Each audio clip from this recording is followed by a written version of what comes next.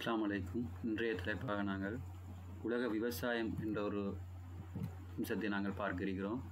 உங்களுக்கு தெரியும், உலக விவசாயமானது எவ்வாறென்றால், அதாவது உலக சனத்தொகையானது ஒரு காலத்துக்கு பிற்பாடு அதிகரித்த போக்கினை கொண்டது. இந்த அதிகரித்த போக்கை கொண்டதன் காரணமாக வரையறுக்கப்பட்ட நிலத்தில் அதிகமான விளைச்சலை பெற வேண்டியதாக இருந்தது. அதாவது பட்டினிச்சாவு, அதே போல் வறுமையானது அதிகரித்தது. இந்த பட்டினிச்சாவு வறுமையினை குறைப்பதற்காக வேண்டி விவசாயத்தில் புதிய நுட்ப முறைகள் பயன்படுத்தப்பட வேண்டிய தேவை ஒன்று ஏற்பட்டது.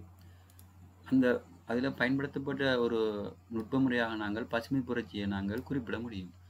அதே போல் மரபணு தொழில்நுட்பம், சேதன விவசாயம், இந்த மூன்றை நம்ம இன்றை பார்க்க இருக்கிறோம்.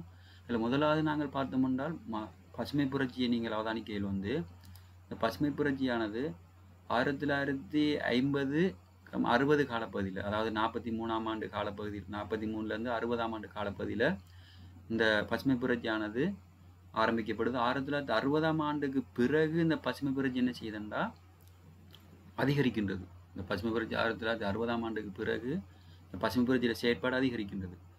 ஆகவே இதில் முக்கியமான விடயமாக நாங்கள் எடுத்துக்கொண்டால் அதிக விளைச்சலை தரக்கூடிய, நன்றாக விளங்கிக் கொள்ளுங்கள், அதிக விளைச்சலை தரக்கூடிய நெல்லினம், அதே போல் கோதுமை இனத்தை அறிமுகம் செய்தல், அதே போல் குள்ள கோதுமை அழைப்பார்கள். அதாவது 2 மீட்டர், அதாவது குறிப்பிட்ட ஒரு அளவில் வளரக்கூடிய கோதுமை இனங்கள். அதே போல் விவசாய உரம், அதாவது இந்த என்ன சொல்வார்கள் கெமிக்கல், அதாவது இரசாயன உரம், அதே போல் விவசாய கெமிக்கல், அதாவது விவசாய ரசாயனம், அதே போல் நீர்ப்பாசனத்தில் புதிய நுட்ப முறைகள் கையாளப்பட்டது.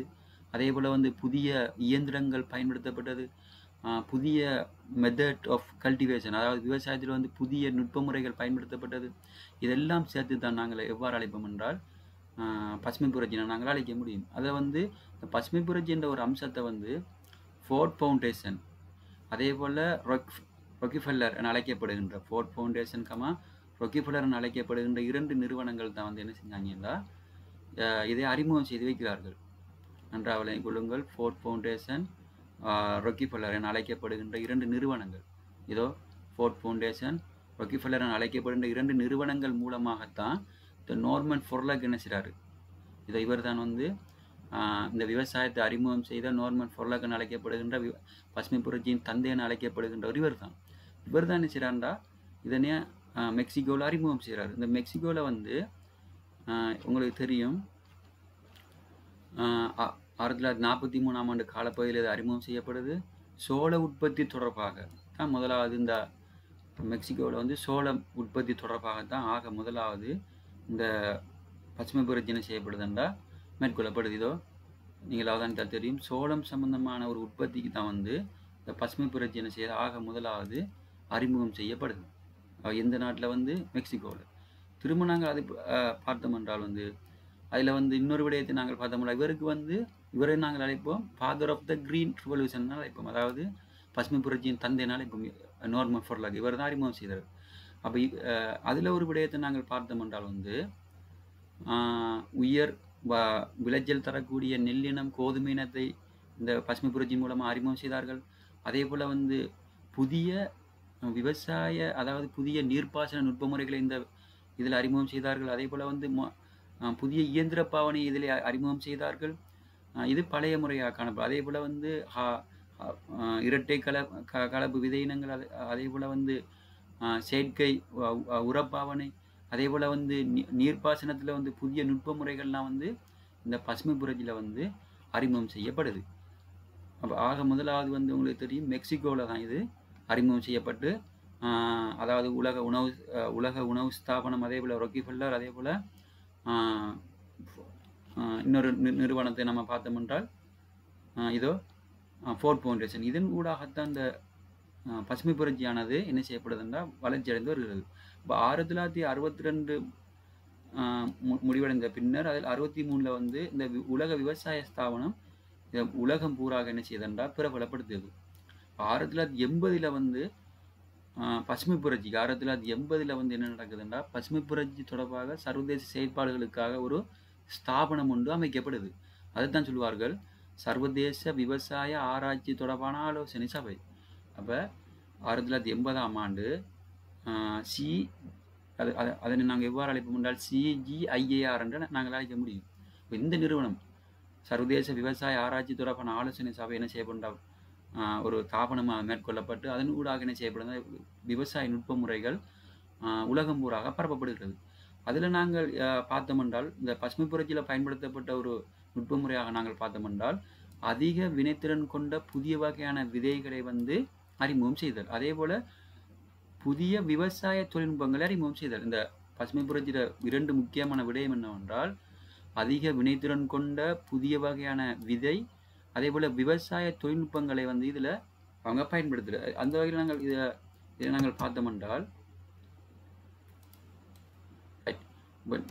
பசுமை புரட்சியை நாங்கள் அவதானிக்கின்ற போது புதிய விதை இனங்கள், அதே போல் வந்து புதிய வகையான செயற்கை உரம், அதே போல் வந்து புதிய நீர்ப்பாசன முறை, அதே போல் புதிய நீர்ப்பாசன திட்டங்களை வந்து இந்த பசுமை புரட்சியில் வந்து அறிமுகம் செய்ததால் வந்து விளைச்சல் என்ன செஞ்சதென்றால் காலப்போக்கில் அதிகரித்தது. இப்போ நீங்கள் இதில் பார்த்தால் தெரியும் விளைச்சல் என்ன செய்த காலப்போக்கில் ஃபுட் கிரைன் ப்ரொடக்ஷன் வந்து என்ன செய்தென்றால் காலப்போக்கில் அதிகரிக்குது. இதனால் வந்து பசுமை புரட்சியால் இது அதிகரிக்கிறது.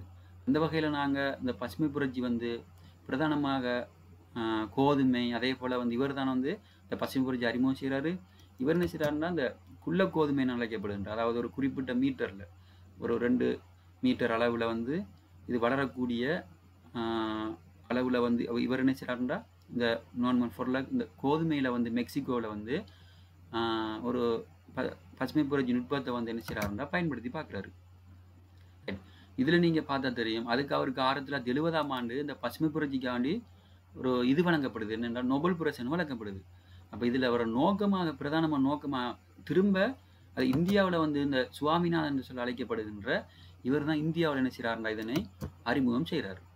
இப்போ இந்தியன் வெரைட்டி என்று சொல்லுவார், அதுக்கு பேர் இந்தியன் வெரைட்டி மெக்சிகன் செமிட்ராஃப். அப்போ இந்தியனில் இந்தியாவில் வந்து அறிமுகம் செய்யப்படுது, அதே போல் வந்து மெக்சிகோவிலேருந்து இந்தியாவுக்கு அது வந்து என்ன செய்யப்படுதுன்றா அறிமுகம் செய்யப்படுது. அப்போ இந்தியன் வெரைட்டியில் இருந்து மெக்சிகன் செமி, அதாவது குள்ள கோதுமையிலிருந்து புதிதாக ஒரு இனம் ஒன்று கண்டுபிடிக்கப்படுறாங்க, சோனா லிக்கான்னு சொல்லி, அது கல்யாண் சோனான்னு சொல்லி புதிய புதிய இனங்கள்லாம் வந்து என்ன செய்யப்படுதுன்றா அறிமுகம் செய்யப்படுது. அதில் அதுக்கப்புறம் 1963ஆம் ஆண்டு பிறகு இது இந்தியாவில் என்ன செய்யப்படுறா வேகமாக இந்த பசுமை புரட்சி என்ன செய்யுதுன்றா எந்த அளவுக்கு அதிகரிக்கின்றதா அது நீங்கள் பார்த்தா தெரியும். அதாவது 1963ஆம் ஆண்டு இதை பார்த்தால் தெரியும் பசுமை புரட்சி எந்த அளவுக்கு தாக்கம் செலுத்தி விவசாயத்தில் தாக்கம் செலுத்தின என்றால் 1963ஆம் ஆண்டு 11 மில்லியன் டன்னாக இருந்த விவசாய உற்பத்திகள் வந்து 2011ஆம் ஆண்டு 86 மில்லியனாக இருக்கின்ற. இதிலிருந்து இதை நாங்கள் விளங்கிக் கொள்ளலாம் எந்த அளவுக்கு அதில் 5000 டன் நினைக்கப்படுகின்ற, அதாவது புதிய இனம் ஒன்று தயாரிக்கப்பட்டது. உதாரணமாக நாங்கள் இதை பார்த்தோம் என்றால் தெரியும் புதிய விதையினங்கள் நான் உங்களுக்கு சொல்லியிருந்தேன், அதில் ஒன்று தான் புதிய விதை இனங்கள், மற்றது விவசாய தொழில்நுட்பம். அதில் ஒன்று தான் புதிய விதை இனங்களில் வந்து ஒன்று தான் வந்து கலப்பு விதைகள். கலப்பு விதைகள் என்றால் வந்து என்ன என்றால் ஒரே குடும்பத்தை உடைய பல்தரப்பட்ட பண்புகளை கொண்ட விதைகளை இரண்டை கலக்கிற.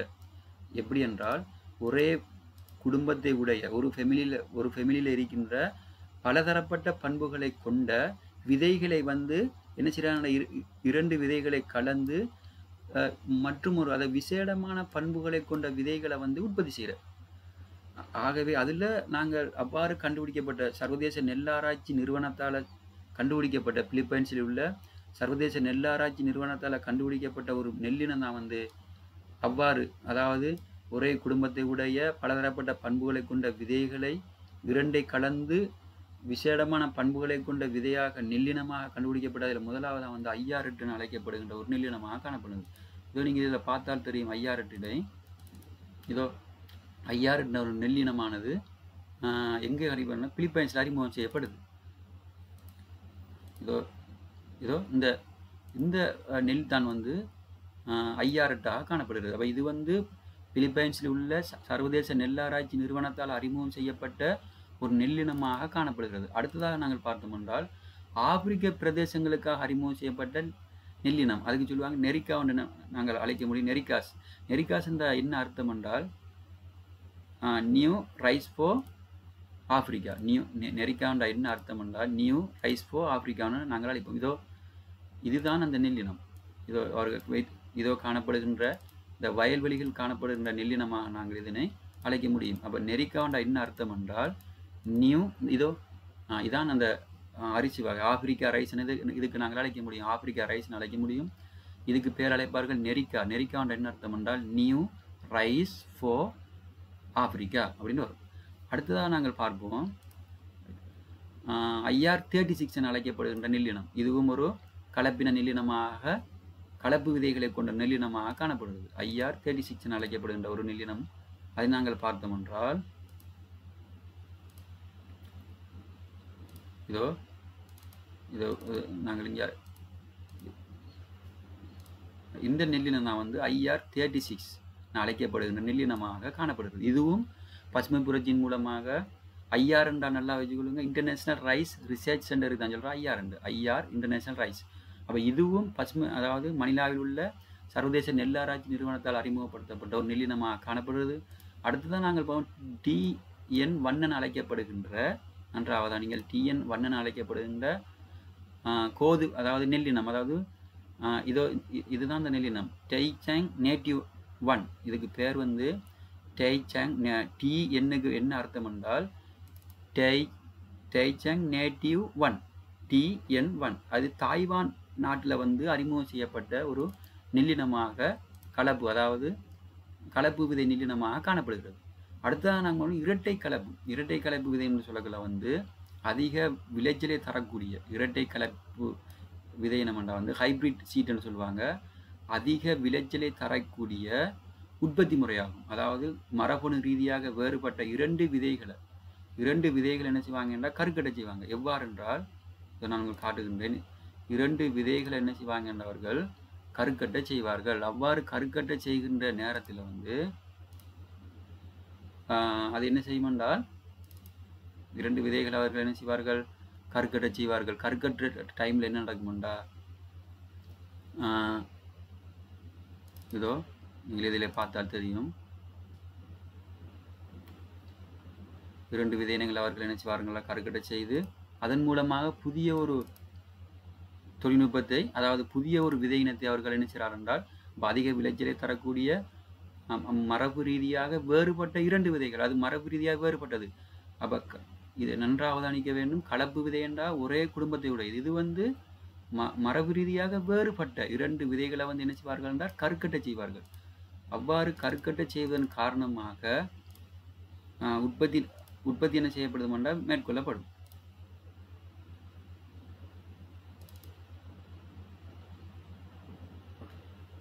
பாருங்கள், கருக்கட்டை செய்து புதிய தாவரம் ஒன்று பிறப்பிக்கப்படும். இங்கு தாயினம் இரண்டினதும் சாதகமான பண்பு. அப்போ இரண்டு விதைகளை எடுப்பார்கள். அந்த இரண்டு விதைகள தாய் இனத்திற்குரிய இரண்டினதும் சாதக பண்பு புதிய தாவரத்துக்கு கிடைக்கும். அதுக்கு நம்ம BG 407 சொல்லலாம். H நெல்லினத்தை அதுக்கு நாங்கள் அழைக்க முடியும். எவ்வாறு ஏற்படுது என்றால் இதனை நீங்கள் நன்றாக பாருங்கள். இரட்டை உதாரணமாக எவ்வாறு அது நடைபெறுதுன்னு நாங்கள் பார்த்தோம் என்றால் இதை கொஞ்சம் கவனிங்கள். நம்ம பார்ப்பது இரட்டை கலப்பு. அதாவது அதிக விளைச்சலை தரக்கூடிய உற்பத்தி முறையாகும். மரபு ரீதியாக வேறுபட்ட இரண்டு விதைகளை கருக்கட்டை செய்கிறார்கள். மரபு ரீதியாக வேறுபட்ட இரண்டு விதைகள் என்ன செய்கிறார்கள் என்றால் கருக்கட்டை செய்கிறார்கள். இப்போ இது ஒரு மரபு ரீதியாக வேறுபட்ட இரண்டு விதைகளாக காணப்படுகிறது. பாருங்கள், நீங்கள் இதை அவதானித்தால் தெரியும் எவ்வாறு இந்த இரட்டை கலப்பு செயல்முறை நடைபெறுது என்று நீங்கள் அவதானித்தாலும். இதோ ப்ளூ கலரில் உள்ள ஒரு தக்காளி விதையும் சிவப்பு நிறத்தில் உள்ள ஒரு தக்காளி விதையும் என்ன செய்யப்படுது என்றால்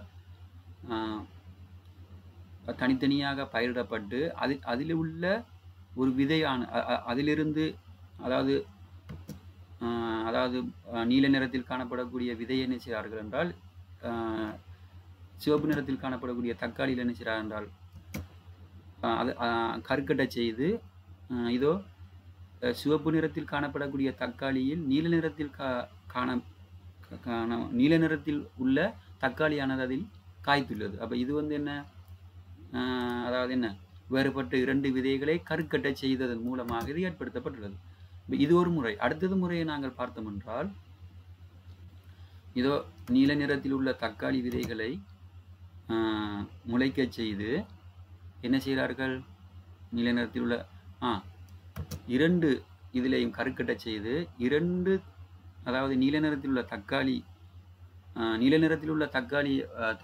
தக்காளியில் வந்து சிவப்பு நிறத்தில் உள்ள தக்காளியை வந்து என்ன செய்கிறார்கள் என்றவர்கள்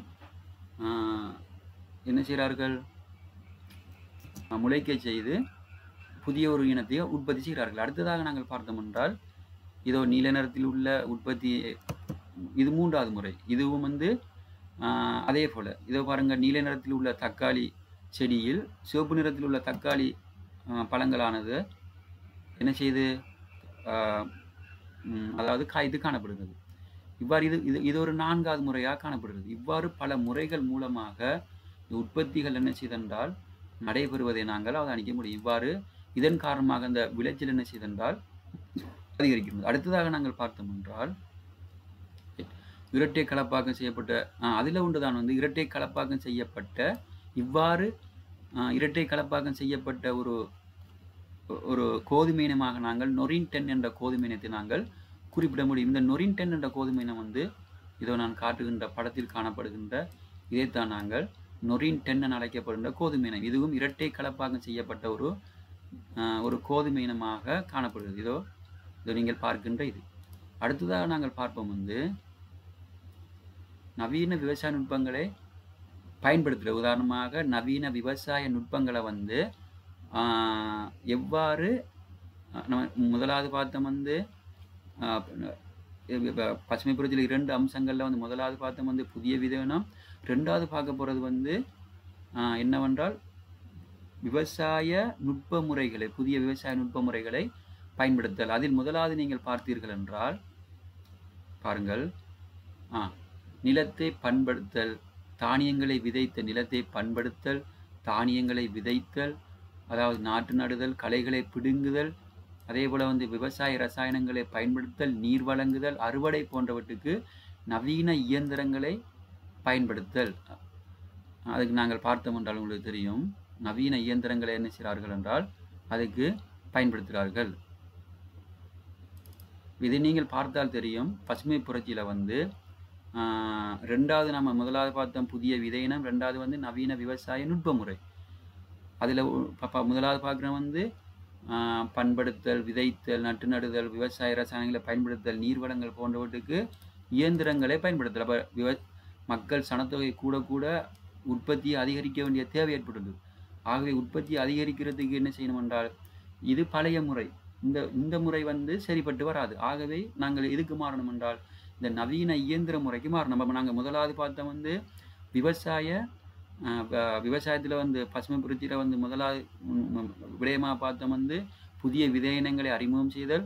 இப்போ நம்ம 2வது பார்த்துட்டு இப்போது வந்து இயந்திரங்களை வந்து இயந்திர பயன்பாடு, இயந்திரத்தை வந்து இயன்றளவு அதிகமான, அதாவது அறுவடை செய்வதற்கு, அதாவது அதனை வந்து நீரினை வந்து வழங்குவதற்கு, இதோ பார்த்தீர்களா தெரியும், நிலத்தை பண்படுத்துவதற்கு, தானியங்களை விதைப்பதற்கு, நாற்று நடுவதற்கு, களைகளை பிடுங்குவதற்கு, விவசாய ரசாயனங்களை பயன்படுத்துவதற்கு, நீர் வழங்குவதற்கு, அறுவடை செய்வதற்கெல்லாம் வந்து நவீன இயந்திரங்களை பயன்படுத்துதல். அதே போல் வந்து இதில் வந்து கை உழவு இயந்திரம் வரைக்கும், அதாவது லேண்ட் மாஸ்டர் என்று நம்ம அழைப்பதில் கை உழவு இயந்திரம் முதல் பாரியளவு உழவு இயந்திரம் வரை இதுக்குள்ள வந்து வருது. இயந்திரங்களை பயன்படுத்துவதால் வேலைகள் என்ன செய்யமாட்டா இலகுவாகும், காலம் சேமிக்கப்படும். அதே போல் வந்து தொழிலாளர் பற்றாக்குறை வந்து தீர்ப்பதற்கும், தொழிலாளர் வந்து இதுக்கு பெருசாக தேவைப்படாது. தொழிலாளர் இல்லாமலே நாங்கள் விவசாயத்தை மேற்கொள்ள முடியும். இயந்திர பராமரிப்பு செயல் தொடர்பான, இப்போ உதாரணமாக ஒரு ஆள் இயந்திரத்தை இதில் பயன்படுத்துகிறார் என்றால் அது தொடர்பான வேலை வாய்ப்பும் கிடைக்கும், மெக்கானிக் வேலை வாய்ப்பு கிடைக்கும். இதில் நீங்கள் அவதானித்தால் தெரியும் எந்த அளவுக்கு இயந்திரம் பயன்படுத்தப்படுது என்று பாருங்கள். இதோ பழங்களை வந்து பழுத்த பழங்களை ரோபோ மூலமாக தன்னிச்சையாக வந்து பறிப்பதற்கு இந்த பசுமை புரட்சியின் மூலமாக இயந்திரங்கள் பசுமை புரட்சி நுட்ப முறையாக நாம் இதனை சொல்லலாம். இயந்திரங்கள் பயன்படுத்த, இதோ நிலத்தினை வந்து பண்படுத்துவதற்கு, நீரினை பாய்ச்சுவதற்கு ரோபோ மூலமாக, அதே போல் வந்து இதோ வண்டுகளை வந்து அதாவது பூச்சி இதுபோல் தீங்கு ஏற்படக்கூடிய வண்டுகளை வந்து கண்டுபிடிப்பதற்காகவும் பயன்படுத்தப்படுது. பார்த்தால் தெரியும். நம்ம முதலாவது நாங்கள் பார்த்த வந்து பசுமை புரட்சி நுட்ப முறையாக புதிய விதனங்கள், 2வது வந்து விவசாய நடவடிக்கையின் இயந்திர பயன்பாடு. அப்போ நம்ம பார்த்துட்டு இப்போது வந்து இயந்திர பயன்பாடை நாங்கள் பார்த்துட்டோம். அதே போல் வந்து ஐசிடியை பயன்படுத்துகிறாங்க. தற்காலத்தில் வந்து விவசாய நுட்ப முறையில் வந்து ரோபோ, கம்ப்யூட்டர், ஃபோன், அதே போல் வந்து ட்ரோன், இது போன்ற புதிய புதிய நுட்ப முறைகளை வந்து ஐசிடி அதாவது கணினியை வந்து என்ன செய்கிறார்கள் என்றால் விவசாயத்தில் வந்து பயன்படுத்துகிறார்கள். அதிகமாக கணினி நுட்ப முறையை வந்து உதாரணமாக இந்த கணினி நுட்ப முறையை பயன்படுத்தி எவ்விடத்தில் ஏதாவது தாக்கம் ஏற்பட்டுள்ளது என இலகுவான முறையில் கண்டுபிடிப்பதற்கு இந்த விவசாய நுட்ப முறையானது, அதாவது ஃபோனில் வந்து கண்டுபிடிப்பதற்கு, அதே போல் வந்து விமானங்கள் மூலமாக நீரினை பாய்ச்சுவதற்கும் விமானங்கள் மூலமாக, அதே போல் இன்னொரு விடயத்தை நீங்கள் பார்த்தீர்கள் என்றால் ஜிபிஎஸ்ஐ பயன்படுத்தி ஜிபிஎஸ் என்ற நுட்ப முறையை பயன்படுத்தி விவசாய நிலங்களை வந்து பசலை உள்ள இடங்களை அவதானித்தல், விவசாய நிலங்களை வந்து கண்காணித்தல், வானிலை நிலைமைகளை வந்து கண்காணித்தல், வீட்டிலிருந்தே கணினியின் மூலமாக விவசாய நிலங்களை கண்காணித்தல் போன்ற நுட்ப முறைகள் வந்து பயன்படுத்தப்படும். அதே போல் இன்னொரு நுட்ப முறையாக நாங்கள் பசுமை புரட்சி நுட்ப முறையாக நாங்கள் குறிப்பிட முடியும் வேர்டிக்கல் ஹொரிசோண்டல் விவசாய முறை. இப்போ வேர்டிக்கல் என்று சொல்லக்குள்ள வந்து குத்தான, இது வந்து இன்னொரு கிடையான விவசாய முறை. இதை நாங்கள் சொல்லலாம் வந்து வேர்டிக்கல்னா குத்தான விவசாய முறை. அப்போ நாங்கள் வந்து தற்போது வந்து பசுமை புரட்சி நுட்ப முறையாக நாங்கள் இதனை குறிப்பிட முடியும் குத்தான விவசாய முறை. அடுத்ததாக நாங்கள் பார்த்தோம்னா இதோ செயற்கையான முறையில் ஒளி வழங்கப்பட்டு செயற்கையான முறையில் என்ன செய்யப்படுது, ஒளி வழங்கப்பட்டு இந்த விவசாய செயற்பாடு என்ன செய்யப்படுதுன்றா மேற்கொள்ளப்படுது. சகல நிலைமையிலும் இந்த விவசாய செயற்பாடு என்ன செய்யப்படுதுன்றா மேற்கொள்ளப்படுது. அடுத்ததாக நாங்கள் பார்ப்போம் வந்து செயற்கை வளமாக்கிய பயன்படுத்தல் என விவசாய விருத்தியப்பட்ட விதங்கள் மூலமாக விளைச்சலை பெறுவதற்காக செயற்கை பசலை அதிகமாக பயன்படுத்தப்படுது. நீங்கள் அவதானித்தால் தெரியும் போதோ செயற்கை பசலைகளை வந்து என்ன செய்கிறார்கள் என்றால் அதிகமாக பயன்படுத்துகிறார்கள். செயற்கை உரங்களை தற்போது இதுவும் ஒரு பசுமை புரட்சியில் ஒரு விடயமாக நாங்கள் குறிப்பிட முடியும். ஐசிடியை பயன்படுத்துகிறார்கள். முக்கியமான நீர் வழங்குவதற்கு, சந்தை நிலைமைகளை அறிவதற்கு, ரசாயனங்களை பயன்படுத்துவதற்கு என்ன செய்யப்படுது என்றால் இந்த ஐசிடி என்ன செய்கிறார்கள், அவர்கள் பயன்படுத்துகிறார்கள். இதை நீங்கள் அவதானித்தால் உங்களுக்கு தெரியும். இதனை நீங்கள் பார்க்கும்போது தெரியும். இதோ ஐசிடியை என்ன செய்கிறார்கள் என்றால் இந்த விவசாயத்தின் போது பயன்படுத்துகிறார்கள். விவசாயத்தின் போது ஐசிடியை பயன்படுத்துவதன் காரணமாக என்ன செய்யப்படுது என்றால் இலகுவானம். இதை பாருங்கள், ரோபோ டெக்னாலஜி என்ன செய்கிறார்கள் பயன்படுத்தி அவர்கள் என்ன செய்கிறார்கள் என்றால் விவசாயத்தை மேற்கொள்ள ரோபோ மூலமாக கணினி மூலமாக என்ன செய்யப்படுது என்றால் விவசாயத்தை பயன்படுத்தி அதிகமான விளைச்சலை பெறுவதற்கு வாய்ப்பு காணப்படுகிறது. அடுத்ததாக நாங்கள் பார்த்தோம் என்றால் இதில் சில விளைவுகளை பார்த்தீங்கன்னா வந்து உணவு உற்பத்தியில் வந்து சில தாக்கம் ஏற்பட்டுச்சு. அப்போ உணவு ஆனது அதிகமாக என்ன செய்யப்பட்டு வளர்ச்சி அடைஞ்சுள்ளது. அபிவிருத்தி நாடுகள் பலவற்றில் தானிய உற்பத்தி என்ன செய்யப்பட்டது என்றால் வளர்ச்சி அடைஞ்சது. உதாரணமாக நம்ம சொல்லலாம் 1966 77ஆம் ஆண்டு காலப்பகுதியில் 66 77ஆம் ஆண்டு காலப்பகுதியில் என்ன செய்யப்பட்டது என்றால் இந்த பசுமை புரட்சியால் வந்து 30% இந்த உணவு உற்பத்தி என்ன செய்யப்பட்டதில்லை என்றால் அதிகரித்துள்ளது. நெல் உற்பத்தி, அதாவது பிலிப்பைன்ஸ் நெல் உற்பத்தி வந்து என்னத்தால் அதிகரித்துள்ளது என்றால் இந்த விவசாயத்தை, அதாவது பசுமை புரட்சியால். அதே போல் வந்து நீங்கள் பார்த்தீர்கள் என்றால் கடனாளிகளாக சில பாதகமான தன்மையை பார்க்கல வந்து விவசாயிகள் வந்து பல்தேசிய விவசாய கம்பெனிகளால் வந்து கடனாளிகளாக மாறக்கூடிய வாய்ப்பு காணப்படுகிறது. அதே போல் விதைகள் வளமாக்கி விவசாயத்தில் வந்து ரசாயனம் பயன்படுத்த வேண்டிய தேவை உள்ளது. அதனால் அதிக பணம் தேவை ஏற்படுகின்றது. இதனால் வந்து விவசாயிகள் கடனாளியாக மாறுகின்றார்கள். அதே போல் வந்து விவசாயிகள் வந்து பயிற்சிவதற்கான நிலங்கள் இல்லாத விவசாயிகள் பணக்கார விவசாயிகளிடம் வந்து கூலிக்கு வேலைக்கு செல்கிறார்கள். இது ஒரு பாதகமான அம்சமாக நாங்கள் குறிப்பிட முடியும். அதே போல் பணக்கார விவசாயிகள் இதனை சாதகமாக பயன்படுத்துகிறார்கள். இது ஒரு பசுமை புரட்சியில் ஒரு பாதகமான பண்பாக நாங்கள் குறிப்பிட முடியும். பொருளாதார ஏற்றத்தாழ்வு ஏற்படுது இந்த பசுமை புரட்சியால், அதாவது ஏழை விவசாயி பணக்கார விவசாயின்னு சொல்லி. அதே போல் வந்து நகர மக்களுக்கு வந்து உணவு உற்பத்தி அதிகரிக்கிறதுனால நகர மக்களுக்கு லாபகரமான முறையில் பெற்றுக்கொள்ளும் அதாவது நகர மக்களுக்கு வந்து இதனை இலாபகரமான முறையில் பெற்றுக் கொடுக்க வேண்டிய நிலைமை ஒன்றும் ஏற்பட்டுள்ளது. அதே போல் வந்து சமூக அசைவாக்கினை பலவீனப்படுத்தக்கூடிய நிலைமை ஏற்படுத்தும். அதாவது சமூக அசைவினை வந்து இது பலவீனப்படுத்துகின்றதா. அதே போல் நாங்கள் பார்த்தோம் என்றால் சுற்றாடல் ரீதியான பிரச்சனையை நாங்கள் பார்க்கல வந்து அதாவது உயிர் பல்வகம் என்ன செய்ய பிரதானமாக இதில் வெரி வெரி இம்பார்ட்டண்டான விஷயம் என்ன என்றால் உயிர் பல்வகமை பாதிப்படைகிறது. முதலாவது இதில் ஒரு விஷயம் வந்து உயிர் பல்வகமை பாதிப்படையுது. அதே போல் வந்து செயற்கை ரசாயனங்களை வந்து நீருடன் கலப்பதால் நீர்நிலைகள் மாசடையுது, உயிர் பல்வகமை பாதிப்படையுது.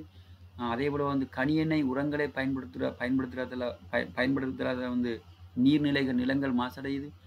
வளமாக்கியல் பூச்சிக்கொல்லிகளை வந்து பயன்படுத்துறதுல வந்து விவசாயிகளுக்கு மூச்சு திணறல் இதயம் போன்ற சில நோய்கள் ஏற்படுது, கேன்சர் போன்ற சில நோய்கள் ஏற்படுது. அதே போல் வந்து விவசாய தொழிலுக்காக விதை உரம் விவசாய ரசாயனங்களை வந்து பயன்படுத்துவதற்கு பல்தேசிய கம்பெனிகள் வந்து கிராமப்புறங்களில் வந்து செல்வாக்கு செலுத்துகிறாங்க. உதாரணமாக பிலிப்பைன்ஸில் வந்து இந்த பசுமை புரட்சியோட தாக்கத்தின் காரணமாக பல்தேசிய கம்பெனிகள் அதிகமான தாக்கத்தை இவங்க ஏற்படுத்துகின்றார்கள். அதே போல் நம்ம பார்த்தோம்னா மரபணு தொழில்நுட்பம் அவங்களுக்கு தெரியும். 1973 ஆண்டுக்கு பிறகு 1973 ஆண்டுக்கு பிறகு இந்த மரபணு தொழில்நுட்பமானது அறிமுகம் செய்யப்பட்டு அதுபோல் 94 ஆண்டு இது என்ன செய்ய மெதுவாக விருத்தி செய்யப்பட்டது. டிஎன்ஏ அதாவது இந்த மரபணு வந்து என்ன செய்யப்படுதுண்டா பிடிடி சோளம் இனத்தில் வந்து இது என்ன செய்யப்படுதுண்டா அறிமுகப்படுத்தப்படுது. அதாவது நீங்கள் பார்த்தால் தெரியும் இந்த பிடிடி சோளம் என அழைக்கப்படுகின்ற இந்த சோள வகையில் இது என்ன செய்யப்படுது அறிமுகப்படுத்தப்பட்டது. அதே போல் வந்து நீங்கள் பார்த்தால் தெரியும், இதில் நீங்கள் பாருங்கள் இந்த மரபணு தொழில்நுட்பத்தில் வந்து என்ன பண்புண்டா வந்து நோய் எதிர்ப்பு சக்தி வந்து அதிகமாக காணப்படும். இந்த மரபணு தொழில்நுட்பத்தை நாங்கள் பார்க்கையில் இல்லை எவ்வாறு என்றால் இதோ இவ்வாறு நீங்கள் மரபணு தொழில்நுட்பத்தை நாங்கள் பார்த்தோம் என்றால் இந்த மரபணு தொழில்நுட்பத்தை நாங்கள் அவதானிக்கையில் அதில் முதலாவது பண்பாக நாங்கள் எடுத்துக்கொள்ள முடியும் ரசாயன பொருட்களை பயன்படுத்த நோய் எதிர்ப்பு சக்தி கொண்ட விவசாய தாவரங்களை நாங்கள் உருவாக்க முடியும். அதே போல் வந்து நீங்கள் உங்களுக்கு தெரியும் இந்த இது நாங்கள் மீண்டும் பார்க்கையில் வந்து இதில் மரபணு தொழில்நுட்பம் அவங்களுக்கு தெரியும் என்ன செய்யப்படுது. விவசாய கைத்தொழில் மருந்து பொருட்கள் உற்பத்தியில் வந்து ஒரு உயிர்கூட்டின் அதாவது வந்து டிஎன்ஏ அணுக்கள் பிரிக்கப்படுவதன் மூலமாக ஒரு உயிர்கூட்டின் அணு இன்னொரு உயிரின் மீது செலுத்தப்படுதான். அதாவது ஒரு தாவரத்தின்றையோ விலங்குடையோ ஒரு உயிர்கூறானது மற்றொரு உயிர்கூறில் வந்து செலுத்தப்பட்டு புதியதொரு உயிரினம் ஒன்று உருவாக்கப்படுது.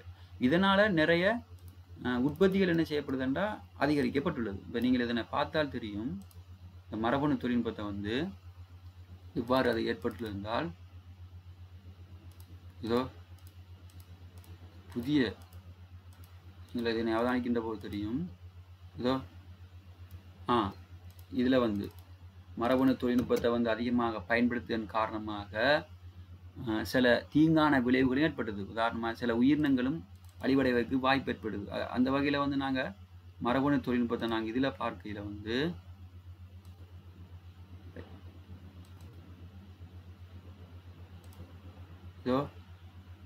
இதோ உதாரணமாக புதிய சில ஜெனட்டிக் நுட்ப முறைகளை வந்து சோளத்தில் வந்து அதாவது லேபில் வச்சு சில நுட்ப முறைகளை பயன்படுத்தி உயிர்கூறுகளை வந்து இதில் மிக்ஸ் பண்ணி அதாவது எப்படி என்றால் உங்களுக்கு தெரியும் 2 இனங்களை வந்து பயன்படுத்துகிறாங்க. அதாவது உயிர்கூட்டின் அணு இன்னொரு உயிர்கூட்டின் மீது செலுத்தப்படுது. அதாவது ஒரு தாவரத்தின் சில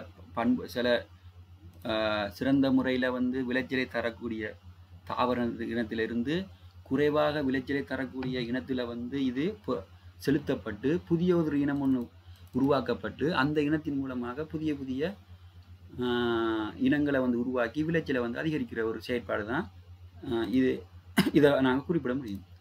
அதில் நீங்கள் பார்த்தால் தெரியும்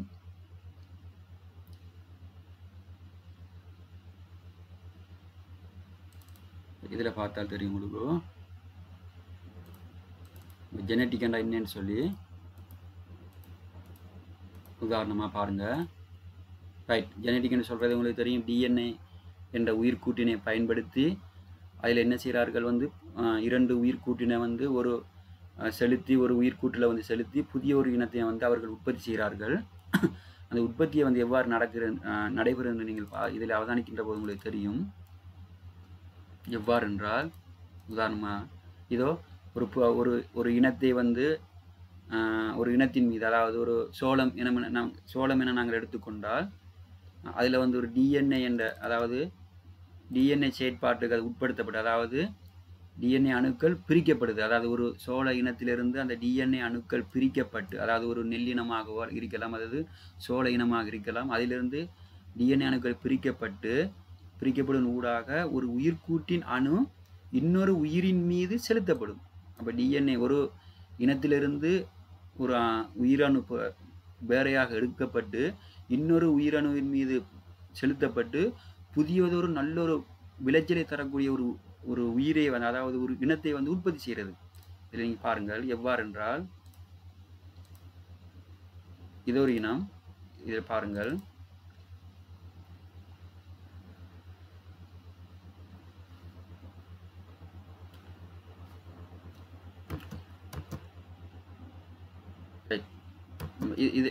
இதில் நீங்கள் அவதானிக்கும் போது தெரியும். இதிலிருந்து இந்த இனத்திலிருந்தும் நன்றாக, இது ஒரு இனம், இது ஒரு இனம். இந்த 2 இனத்திலே இருந்தும் டிஎன்ஏ என்ற உயிர்கூட்டினை எடுத்து புதிய இனத்தில் செலுத்தி புதியதொரு சிறந்த முறையில் விளைச்சலை தரக்கூடிய ஒரு இனத்தை உருவாக்குறது. இதுதான் நம்ம எவ்வாறு அழைப்போம் என்றால் டிஎன்ஏ என நாங்கள் அழைக்க முடியும். இதோ பாருங்கள், இதிலிருந்து